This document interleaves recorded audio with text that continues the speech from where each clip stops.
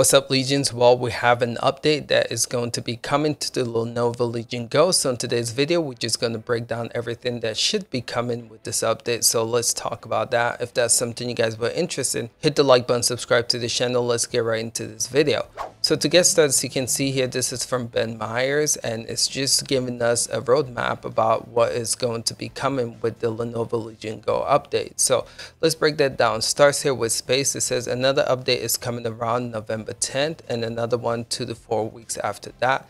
Space darker UI option will be released around November 10th. Space DPI settings for FPS mode will appear in controller settings once FPS mode is toggled on. It's already implemented, this is stating here. Space right Legion button organizations are being worked on so that it's quicker, more intuitive to access performance settings and toggles. Space trackpad DPI and joystick dead zones management are work in progress. Space working on making apply game profile more intuitive. Some improvements coming around November 10th. Drivers, new VGA drivers are coming very soon within 72 hours and can be found here when it's available. So it gives us a link to where we can find those drivers. And lastly, gyros, 3 total, 1 in each controller and 1 in the main unit. So this is really impressive. So I have to say shout outs to Lenovo for being right on this with updates. It's pretty cool to see them just communicating with the community, letting us know what's coming. I know a lot of people have been having issues with Legion Space, including myself. So to see them right on this right away and just communicating to us what is going to be coming, the pipeline is really awesome.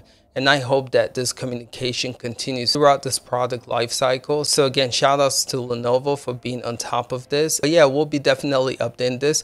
What catches my interest here is November 10th. As some of you guys know, this device has been delayed to November 10th for some people around the world, like in UK. So this makes it seem like November 10th was actually the launch of this device, and we probably got it a little bit earlier, which echoes a lot of things that I was saying with my video that I did with this device being rushed. But let us know in the comments below, what are your thoughts about seeing all this coming November 10th? But we'll keep you guys posted here and updated. Appreciate you guys. We'll catch you guys in the next one. Till next time, peace out.